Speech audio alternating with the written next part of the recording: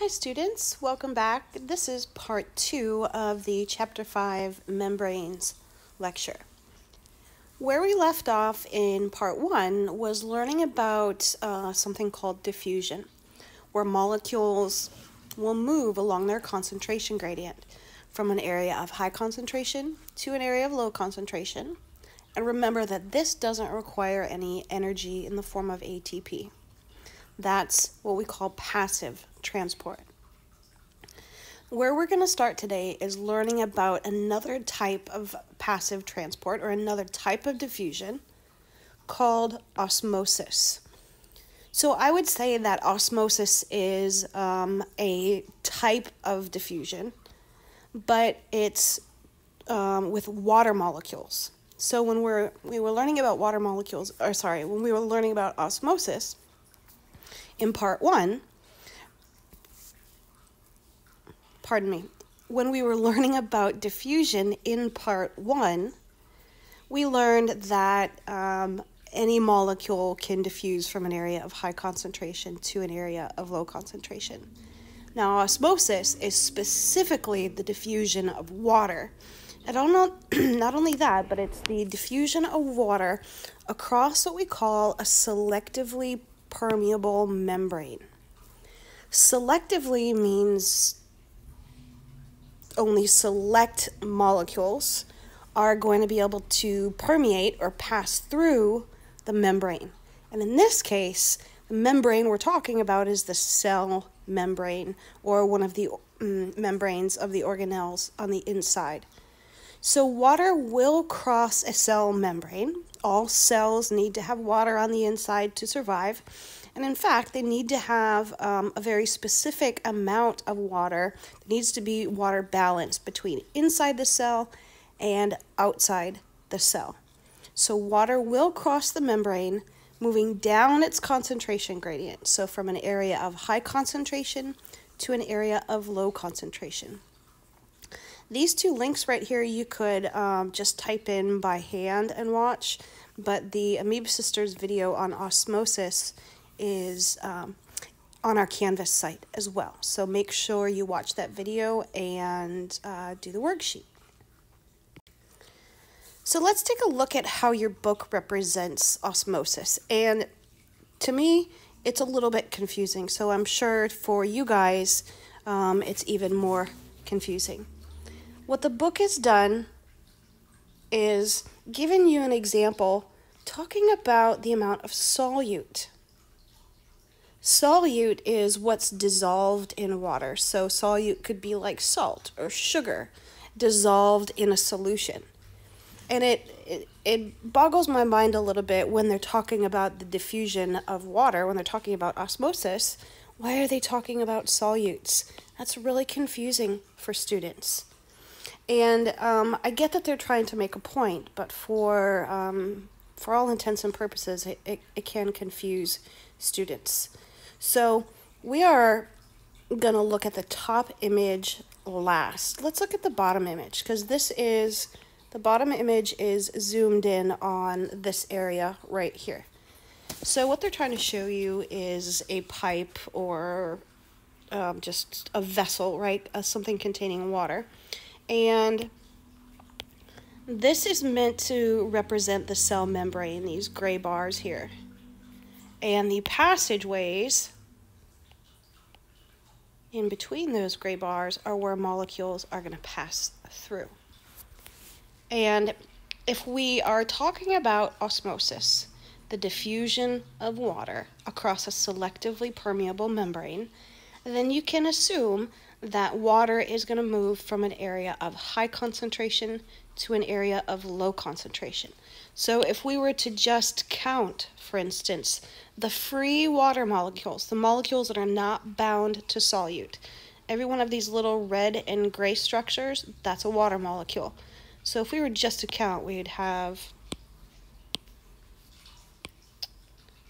1, 2, 3, 4, 5, 6, 7, 8, 9, 10, 11, 12, 13, 14, 15, 16, 17, 18, 19, 20, 21, 22, and that one we'll just count as 23. So 23 free water molecules.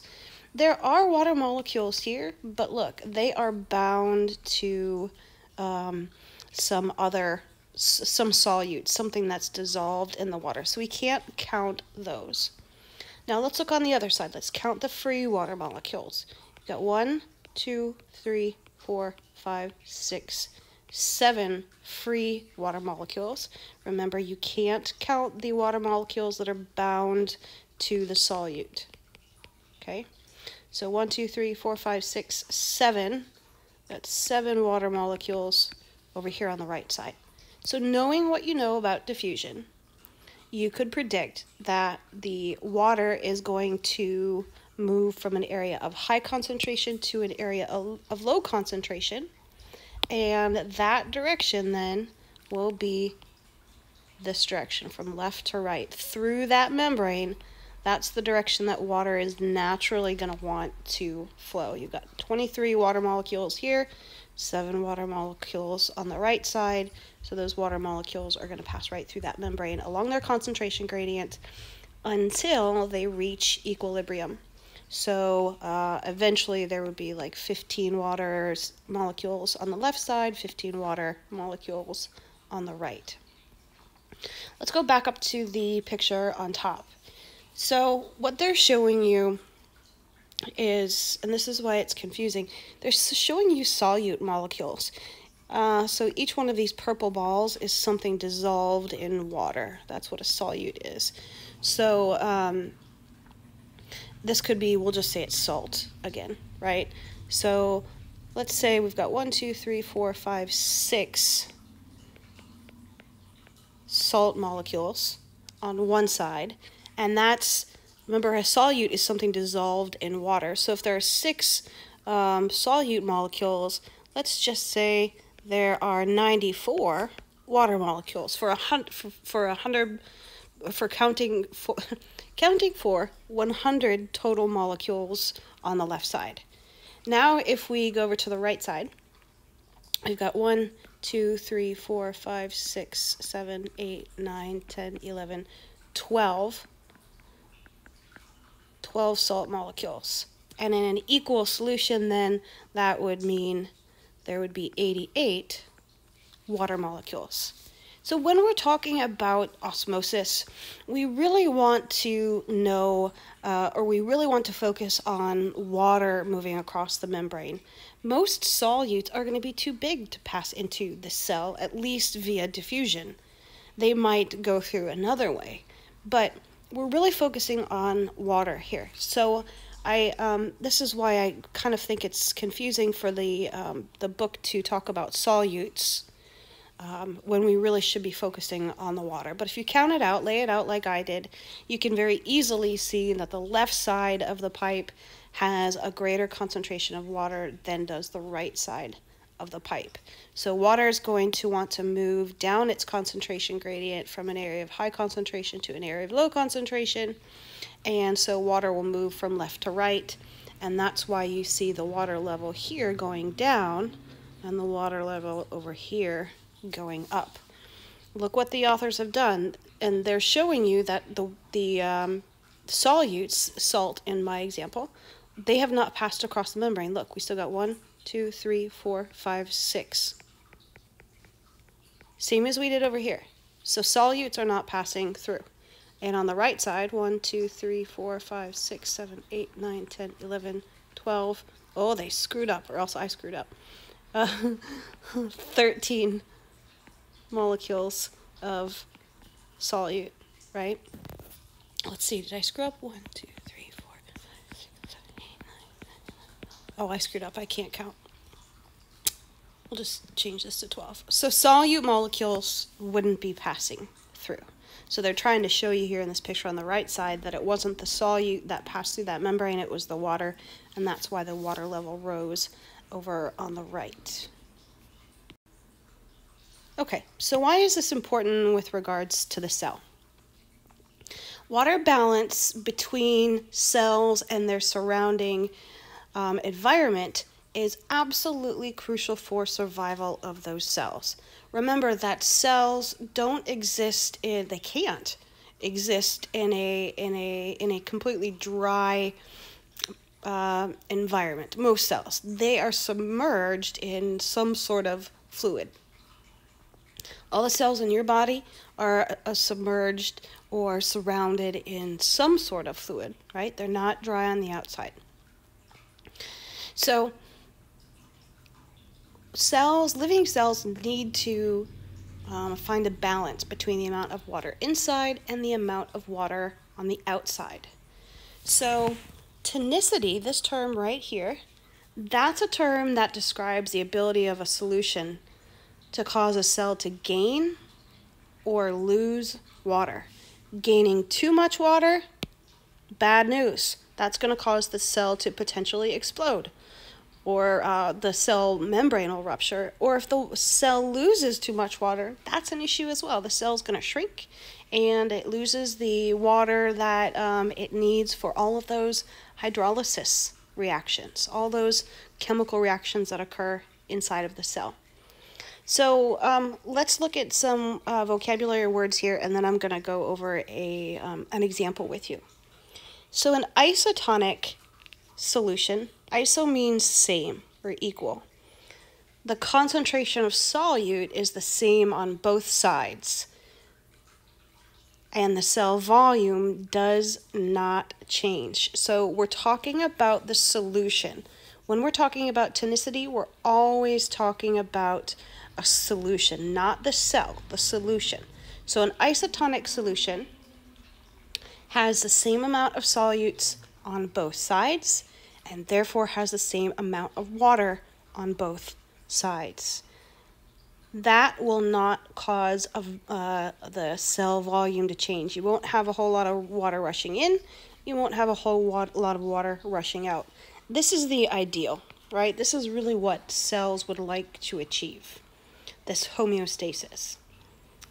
A solution that's hypotonic, this is where the solute concentration is lower outside of the cell. And if the solute concentration is lower outside of the cell, then there must be more water. So if there's more water outside the cell than inside the cell, those water molecules are going to rush into the cell, and the cell at the very least is going to expand and may burst. Think about watering your plants. You go up on a hot day, you go up to your deck or you go out to your front porch, and you see that your plants are they're starting to shrivel up.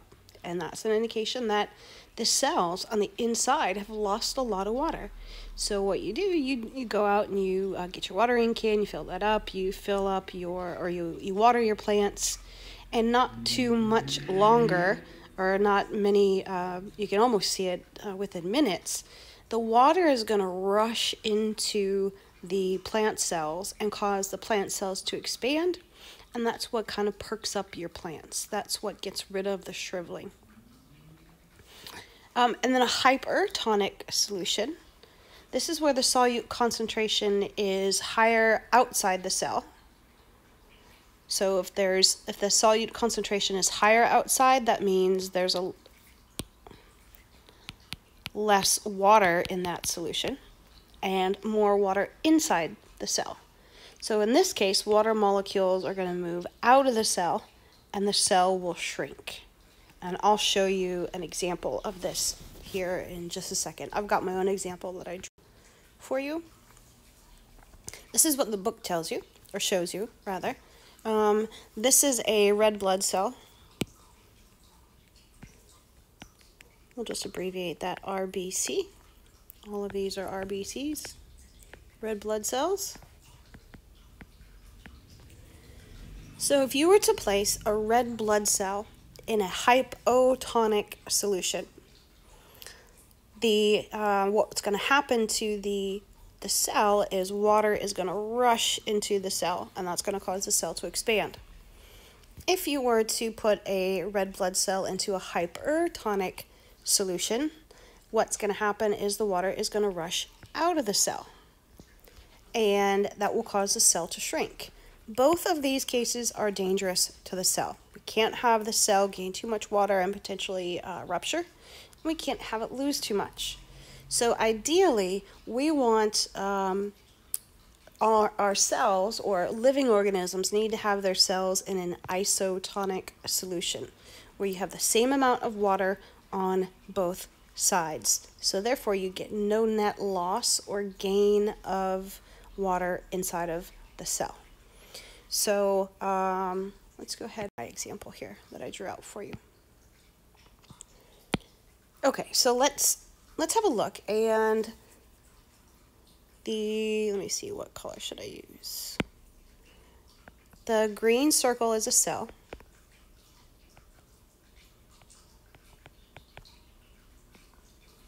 And it's really similar to the picture you just saw, but here I'm using numbers to help you understand a little bit better. And then the the yellow container here is, I don't know, like a beaker that you might use in a lab. Remember that when we're talking about osmosis, we're talking about the movement of water, not the movement of solutes. And so let's see if we can determine what's going to happen to the cell by looking at the amount of water on the outside of the cell and the amount of water inside of the cell. So if we look just at water, in the fluid, in the solution outside the cell, there's 60% water. And within the cell, there's 30% water. Which direction, based on what you know about osmosis, which direction does water want to move? Into the cell or out of the cell? So in this case, water is going to want to move into the cell. And that will cause the cell to swell, right? Let's move to the next one.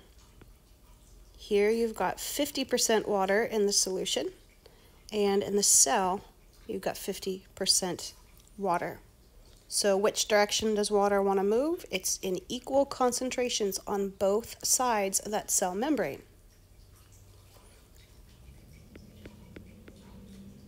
In this case, you get no net movement. You might have a few water molecules that pass from the cell to the solution and from the solution back into the cell, but generally there's no net movement, overall movement of water. And then lastly, let's look here. We've got 90% water on the inside, 20% water on the outside. So the direction that water is going to want to move, going to want to move from high concentration to low concentration. So water is going to leave the cell. In this case, the cell will shrink if it loses water, right? So that helps you kind of to envision osmosis and why it's important for cells to maintain a water balance.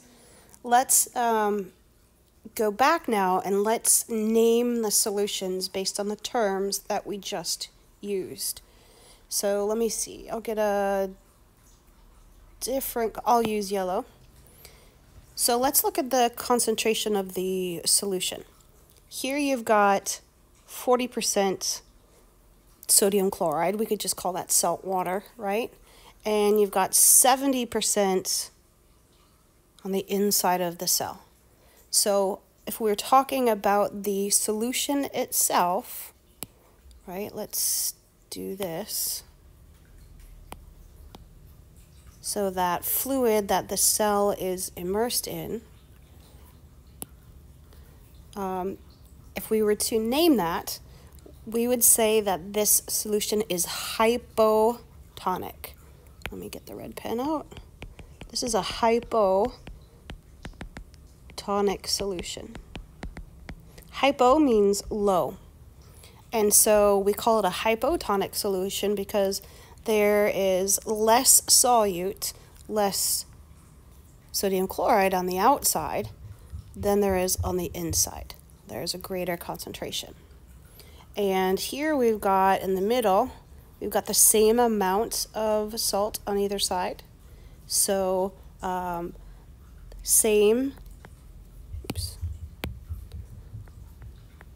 isotonic means same. So this would be an isotonic solution. And then if we move over all the way to the right, we've got a solution in the beaker that's 80% sodium chloride, and inside the cell 10%. So the solution has a higher solute concentration than does the cell, and the prefix, the Latin prefix that means higher or above, is hyper. So we call that solution hypertonic. Okay, so let's move on to the next topic. We're still learning about diffusion. We've learned so far that diffusion is the movement of molecules from an area of high concentration to an area of low concentration, and that does not require energy. We've learned about osmosis, which is a special case of diffusion. Osmosis, remember, is the movement of water molecules from an area of high concentration to an area of low concentration. Now we're going to move on to another type of, We're going to move on to another type of diffusion called facilitated diffusion. And in facilitated diffusion, there's still no energy required, and molecules are going to move from an area of high concentration to an area of low concentration, but they can't pass directly through the phospholipid bilayer. They have to pass through specific, what we call transport proteins. Remember in the first part of the lecture we learned about those proteins that are embedded in the membrane? And what you're seeing here on in the bottom picture is this is one of those transport proteins that is creating an open channel. This would be like an open door into a stadium where each one of these little yellow balls is a person. And they're in higher concentration outside the stadium than they are inside the stadium, and they're just going to walk right through that open door along their concentration gradient. So no energy is required, but not all molecules can pass through this transport protein. This transport protein is very specific, and it's only going to let certain molecules through. So just kind of in general, when we're talking about membranes, not necessarily the protein channels, but the molecules that can pass easily through a cell membrane are going to be small and polar, or they're going to be non-polar. They can easily diffuse across a membrane. They don't require transport proteins. Large polar molecules or charged ions, like let's say magnesium is a charged ion, and other very large molecules do not easily cross the cell membrane.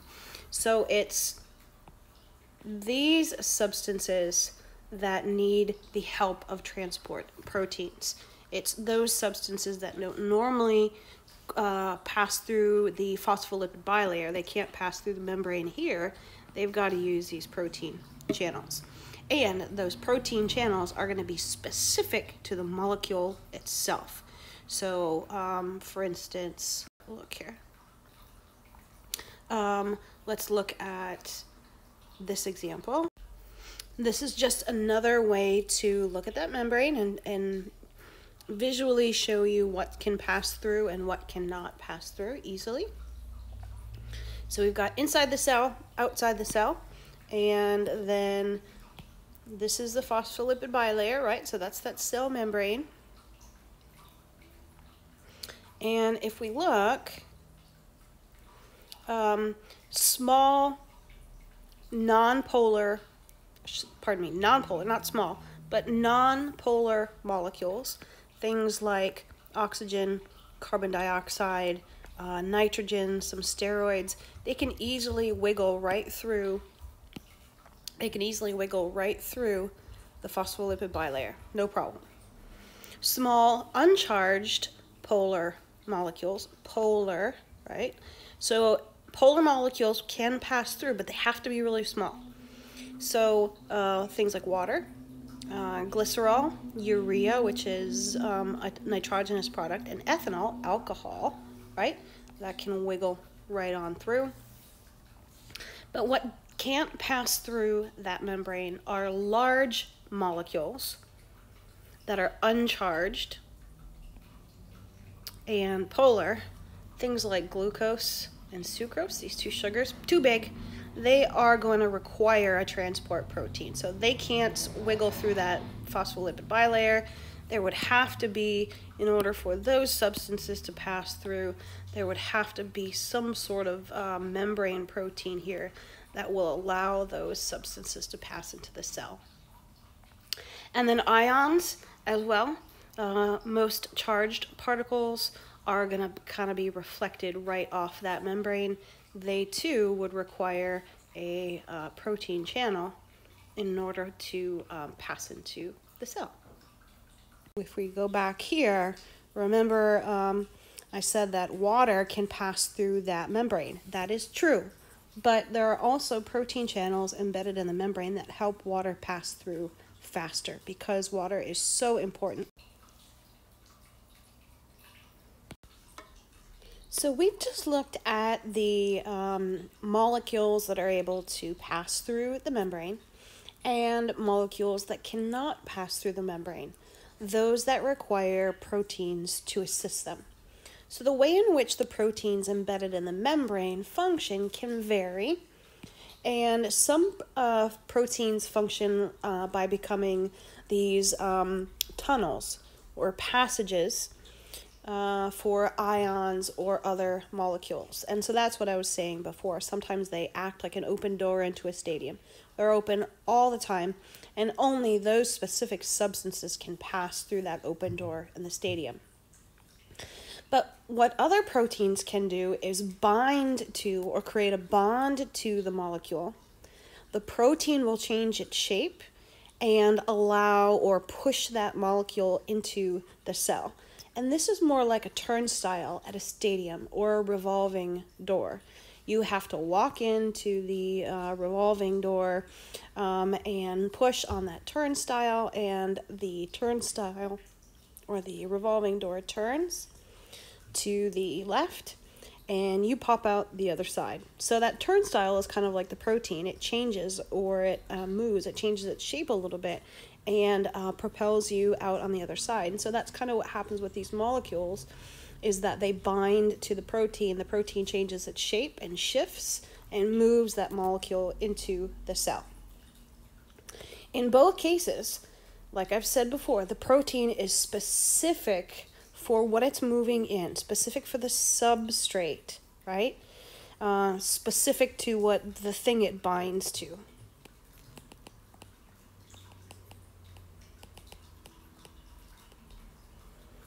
And these substrates can be things like sugars. Those are very large. Amino acids are large. Ions are not necessarily large, but they're charged, so they don't pass through easy.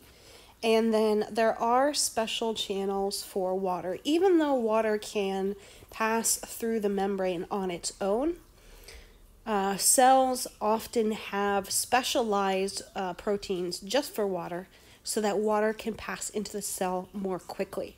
So keep in mind to the inner workings of that cell. So let's have a look. So like I mentioned, water is polar, and it does diffuse through the membrane via osmosis, but it goes very slow. So there are specialized channels embedded in the proteins. These are called aquaporins. This is a specialized protein. That's the name of the protein, aquaporin. And that allows for very rapid diffusion of water into and out of, not all cells, but certain cells. Okay, so those are the ways in which molecules move through the membrane without energy. No energy is required. No ATP is required. The next type of transport we're going to learn about is active transport. Active transport requires energy. The cell must use energy, and that energy comes in the form of a molecule called ATP. Remember, all cells require the use of ATP as a source of energy. They can't use like the carbohydrates that you ingest directly. They can't use the proteins that you ingest directly. They turn those carbohydrates and proteins, for instance, that you ingest into a different molecule called ATP. And that's the source of fuel or the energy that moves all cellular reactions, all things happening inside the cell. And if we think about it, when we're talking about active transport, what active transport will do is it will move a solute against its concentration gradient. So it allows the cell to move molecules against a flowing river, for example, or against a waterfall. Remember that we learned that molecules naturally want to move to an area of high concentration. We'll put a membrane here, right? They naturally want to move to an area of high concentration to an area of low concentration. But what active transport does is it's going to pump these molecules against that gradient, right? So in the opposite direction that diffusion would normally show. So let's move to this series of stages for active transport. This is a nice little program or process that your book shows you. So let's look at what's here. You've got the membrane, which is here, right? And there's this transport protein, that purple structure. And you've got a lower concentration of solutes inside of the cell than you do on the outside. Look, you got 4 molecules outside the cell, 2 on the inside. But your cell would really like to move these 2 solute molecules out of the cell in this direction. But what the molecules want to do, they want to move from an area of high concentration on the outside to an area of low concentration on the inside. So what will happen is these 2 molecules, in order to get these 2 molecules outside the cell, some ATP is required. So if we go to the next picture here, remember that these proteins are specific for the substance they're going to move. And the solute molecules, look, they bind to the transport protein. That requires energy. Don't worry about this stuff yet. We'll learn about that later, but that requires a little bit of energy. And look what's happened to the transport protein. It's changed its shape. And what it's done is it's dumped those 2 solute molecules on the outside of the cell. So rather than having 4 molecules on the outside, for instance, you now have 6 and none on the inside, 0 on the inside. So the protein has changed shape or bound its passenger and has expelled energy, those solute molecules. And then what happens at the end of this reaction is that transport protein goes back to its original shape so that it can do its job again. So this is a type of active transport. All active transport groups, sorry. Now let's look at 2 ways in which the cell, or 2 terms rather, when we're referring to what the cell is moving. If the cell is moving things outside, from inside to outside, that's called exocytosis. And if the cell is moving things from outside to inside, that's called endocytosis. So these are the 2 mechanisms that move large molecules across a membrane. Exocytosis, exo, think of like exit, right? Exports large molecules like proteins or polysaccharides outside of the cell, from inside the cell to outside. Endocytosis is used to bring in, endo means in or within, is used to import substances useful to the cell, but that would normally be too big to pass through the membrane. In both cases, the material that's transported is packaged within a little vesicle that fuses with the membrane. So let me show you rather than just speaking that. Let's look at, this is endocytosis. This is an example of endocytosis. And more specifically, it's a type of endocytosis called phagocytosis.